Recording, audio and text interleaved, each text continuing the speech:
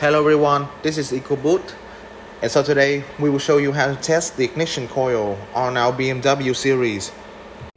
And that's where I'm pointing. This is an ignition coil which has 3 wires. The ground wire is bolting to the chassis, indicating our battery negative, and 2 other wires are power and signal. And now, by using the multimeter and oscilloscope, I'm gonna show you how to test these wires. So I've already propped the power wire to my multimeter. When we're not turning on our ignitions, there is no voltage in our coils. As we're switching on our ignitions, our CAN bus communications is woken and there is approximately 12 volts. And then I'm gonna wiring up the signal to my oscilloscope to receive the signal that our ECM sends to the ignition coil. So as you can see, this is our poles to control the operations of our ignitions.